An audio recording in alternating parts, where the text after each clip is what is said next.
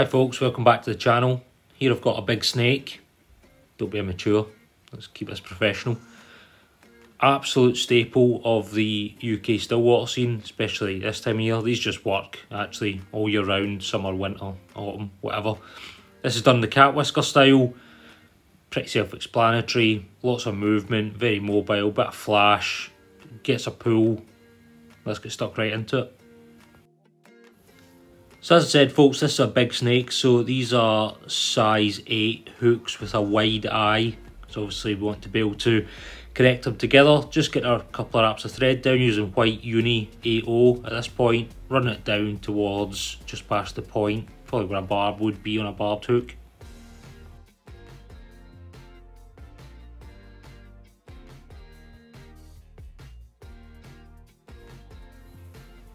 Taking away the excess folks, we're then going to come in with, this is a barred white and chartreuse rabbit zonker strip.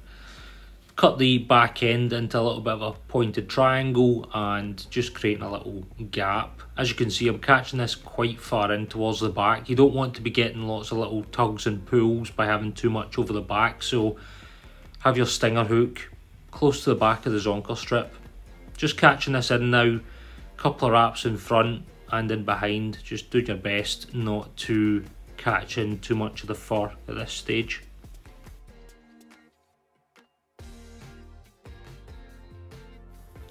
And once you've caught that in folks, nice and tight and it's locked in, you can then run your thread forward up towards the eye of the hook.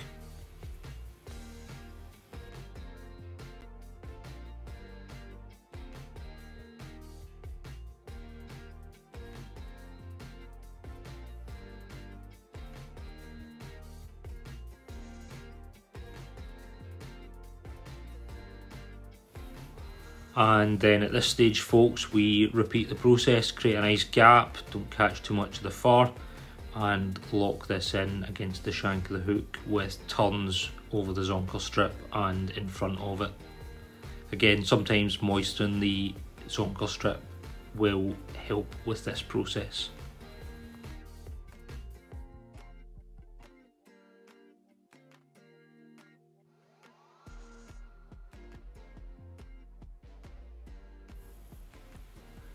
And once you've locked this in folks, you can look to come in and whip finish your thread off. We're done with the back end hook at this point. Just get this nice and locked away, a couple of turns.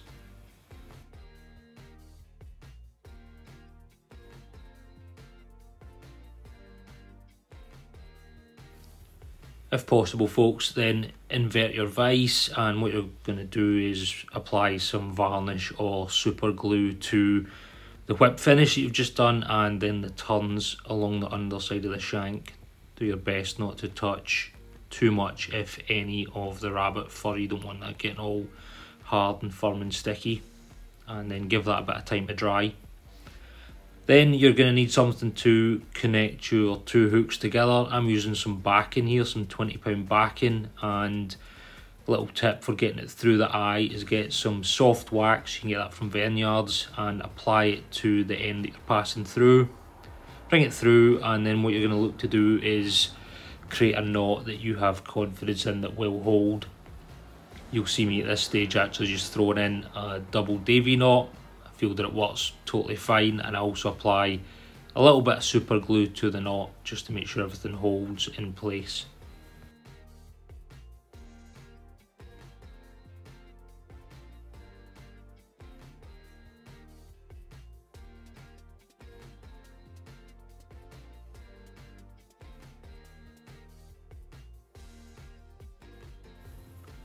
And then at this point folks, you can flip your vise back over, make sure you're happy with how everything's looking and how everything's sitting. I'm pretty happy with this, so I think we can rock and roll and move on.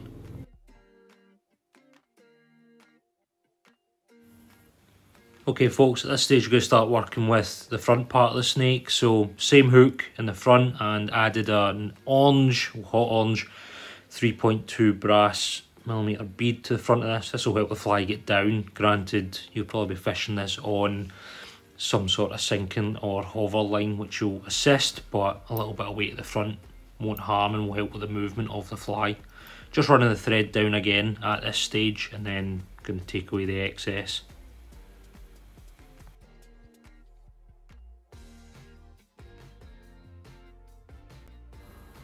So at this point, folks, starting to put everything together, just measuring up roughly how big I want this, and this was a fair size snake. So just lining everything up and making sure I'm happy with where everything's sitting before I start to attach the backing element that will hold everything together.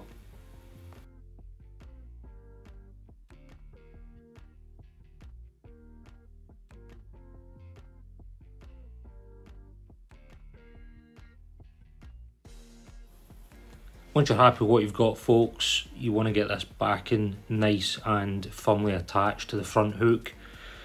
So lots of tight wraps, good touch and turn all the way down. Keep this on top because it will impact how the fly fishes. So yeah, keep it on the top. Can be a little bit fiddly at this point, but just make do. Would suggest winding this all the way to the front, keep it on top, folding it back, and then definitely apply some varnish or super glue with wraps over the top of it. That way the front of the fly will certainly be bomb proof and there's no chance of it pulling out. Something will have to snap.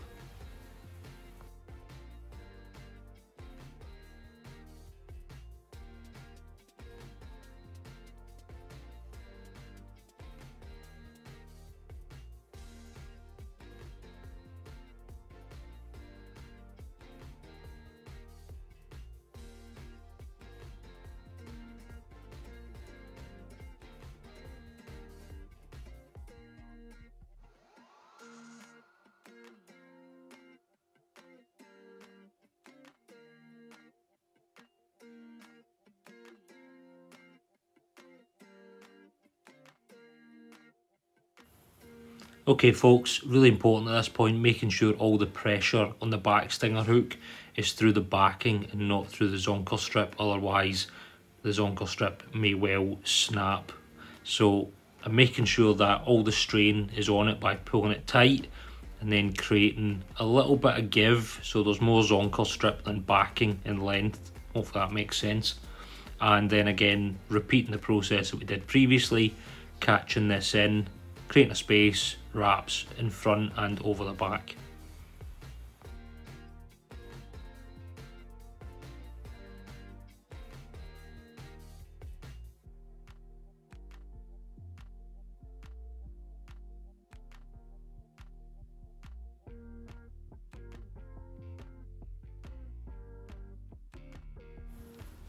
Okay folks, at this point, once you've got the zonker strip and the backing attached to the front hook, just going to add in a thin application of UV white glister just to tidy up that attachment of the backing, keeping everything nice and tidy, and also adds to the fly. So yeah, get yourself some of this. If you don't have this, you can certainly use an orange or something similar that's in keeping with the Catwhisker colouring code.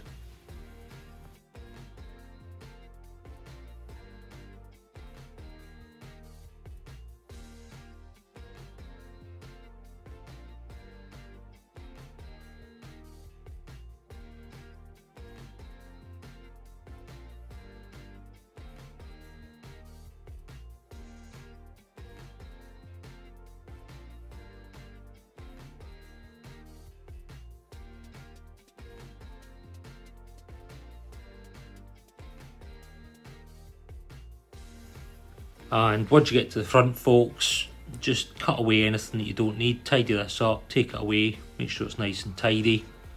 And then what you're going to look to do is grab yourself some flash, because no snake is complete without some flash. So I've got some orange and chartreuse flash. Just grab whatever you've got, it'll work and it'll work well. You want this fairly long, so catch a couple of strands on one side.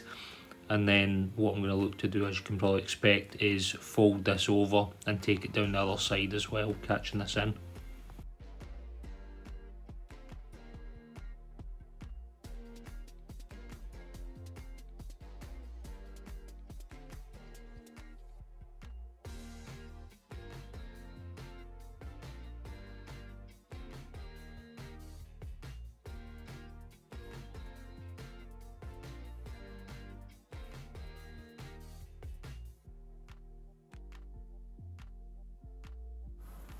And once you've got it flashing, folks, you can bring the zonker forward, again creating a space.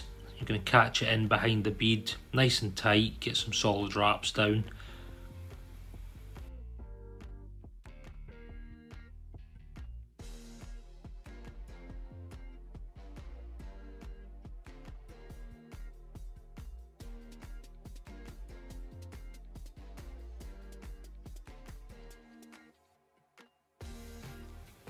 And once you've got this in, folks, nice sharp pair of scissors and chop this away fairly close to the front, but leave enough so that you can tie this down nice and firmly. You don't want this slipping away at all.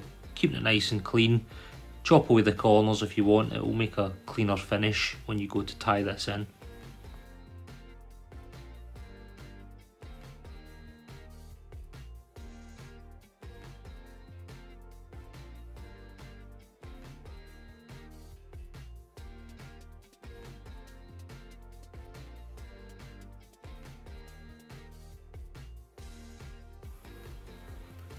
Okay folks, once you've got that tied in, I'm going to come back in with a little bit of the white UV glister again, just to tidy up this front section.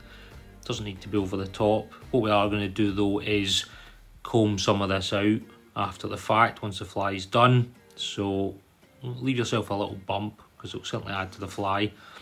Get some wraps down at this point, and then what you're going to do once you've cut away the excess is come in with some varnish or super glue onto the thread, get some turns down, and then thereafter what you're going to do is whip finish over the top of that, cut away your thread, and that's the fly done, folks. That'll be you sorted. So we've got to the end.